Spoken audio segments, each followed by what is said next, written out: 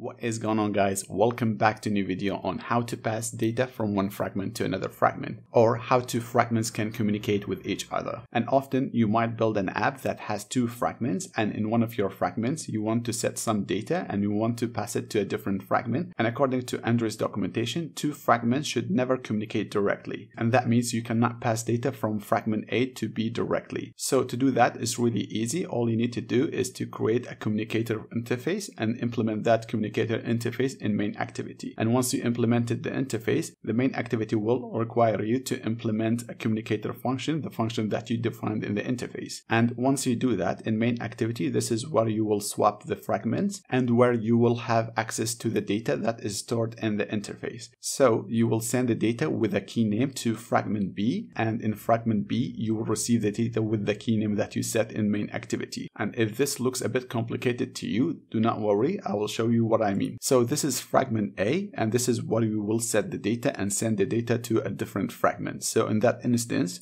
we will write hello world. Once I click send, the data will be stored to the function that exists in the interface, and we will set it a key name and send it back to fragment B, and then we will display the information. So if I click send, as you can see, we will get redirected to a different fragment, and we display the text that were sent from fragment A. So without further ado, let's get started coding. So first you need to create a new project. Go to file and then new, and then click on new project, click on empty activity, then next, name your project, and then pick Kotlin and click on finish. So once you created your project, now we need to create two fragments, but before that we need to create a package so that we put all the fragments that you have. So right click on this and then click on new and then click on package, and then name your package. So fragments, click on OK. And then once you have the package, you can create your two fragments, which is fragment A and B. Right click on that, click on new, and then click on blank fragment.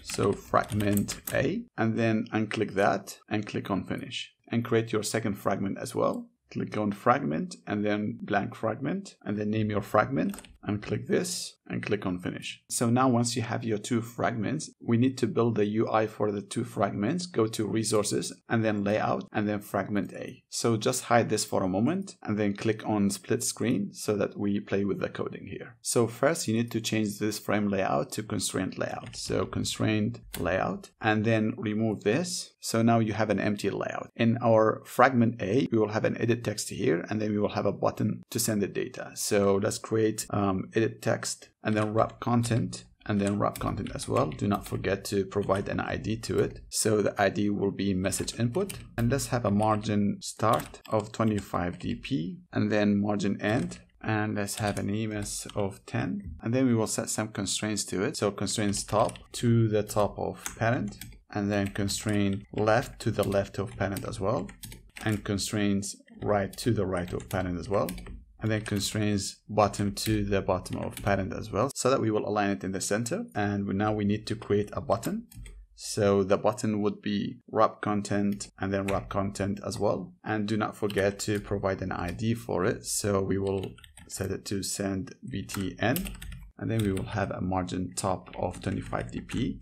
And then we will set a text to it. So send, and then we will add some constraints to it so that we push it from here to there. So constraint top to the bottom of the message input. And now we will have constraint bottom to the bottom of parent, and constraint right to the right of parent, and then constraints left to the left of parent as well. And this is it. So now we need to go to fragment B, and in fragment B, split the screen so that we play with the code and change this to constraint layout, and remove this for a moment.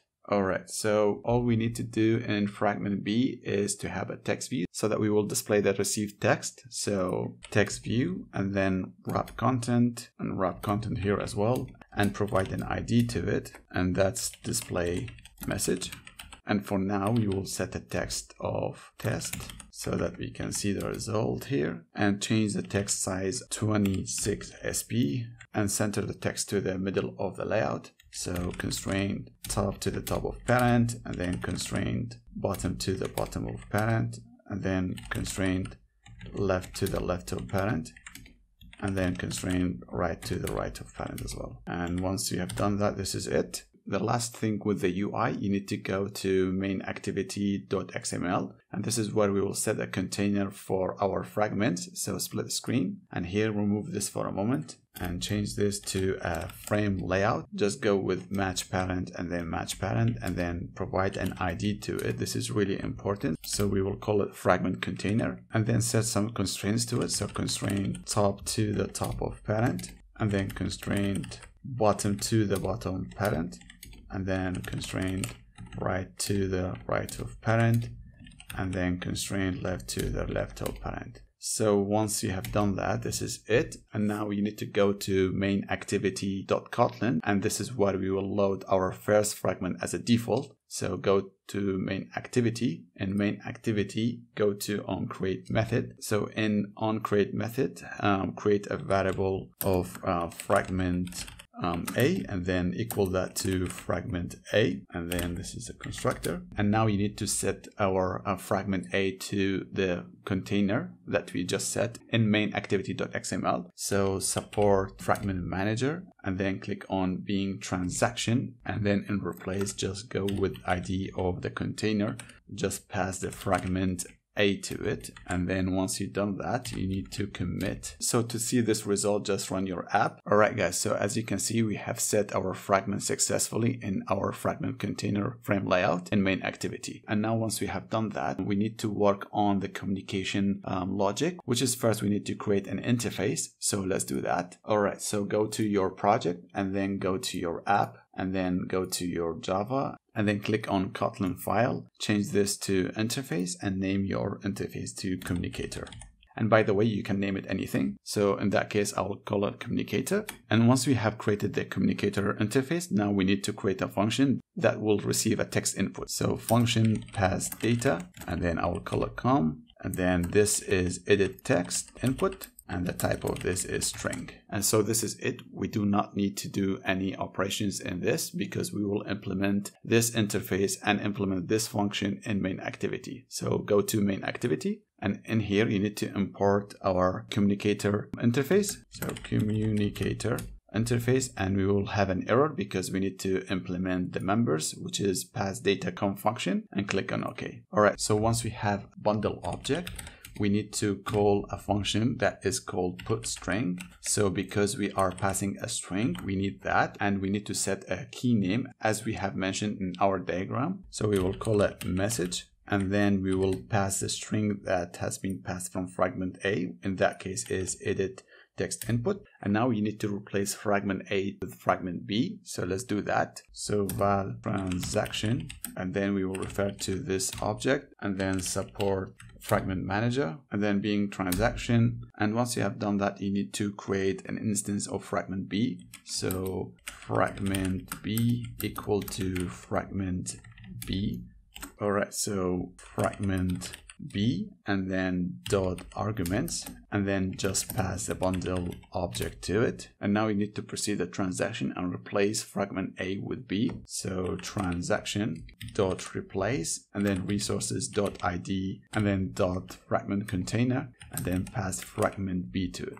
And now you need to commit your transaction. So once you have created the interface and implemented that to main activity, and you implemented the communicator function, and you set the key name for that, you need to actually go to fragment A and send the data to that function, and then pass it to fragment B. So in fragment A, just remove this return, and then create a view variable. And once you have done that, so that we can access to the ID of our components, and in the fragment A class, you need to create a private variable with a late initialization variable. We will call it communicator, and then the type is communicator. So we are referring to the interface. And in here, you need to initialize the communicator, and then activity as a type of communicator. And then we need to set an onClick listener on the button that we have in fragment A, and we will refer to it with the view variable that we have. So view.send btn, and then set onClick listener to it. And now you can access the function that exists in the communicator interface with this communicator object. So communicator, and then pick the function. And all you need to do is to pass a string that you have in the edit text. So view, and then message input, and then go to the text and convert that to string. And this is it for the fragment. And do not forget to return the view. And now we need to receive the data in fragment B. So in fragment B, we will do the same, just remove that, and then we will call it view. And in fragment B class, we need to create a variable for display message. So display message, and then the type of this is string, and then we will set it to empty. So on create view, you need to initialize that variable. And then the way we retrieve the data that has been passed from fragment A is with the argument object. So argument, and then we need to check if it's not null, and then get string. And then we need to identify the key name, which is message. And now once we have the text, all we need to do is to display it. So view.display message, and then .text, and then equal that to display message, and return view. So far, this is what we have done. We have an interface. This is where we implemented that in Mainactivity. In the communicator function, the implemented function, we built our logic and we swapped the fragments to fragment B, and we set the data to communicator function and then with a key name and passed it to fragment B. So to see the result of this so far, all you need to do to run your app one more time. So in here, we will say hello world and then click on send. As you can see, we have successfully sent the data from fragment A to B and display the text. So guys, this is it. We have done it. And if this is your first time here and you want to learn more on how to build mobile applications, web development, and programming tutorials in general, please consider subscribing and click on the bell notification so that you do not miss on anything. So happy coding and see you guys in the next video.